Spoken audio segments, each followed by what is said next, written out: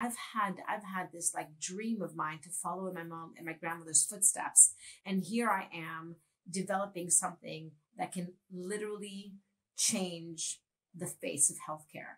And I didn't know that it was even possible. Like little me, with no scientific background, thought, how can I even think about doing what I'm doing and changing, the whole diagnostic space or the diagnostic space and making it, home base when I have no idea what I'm doing. But in my whole sort of like world, it was all about how can I take everything I learned from my grandmother who started from nothing in her little village, in her little city, in Morocco, and build something so enormous that changed so many people's lives, and saying, I'm on my way to maybe do the same.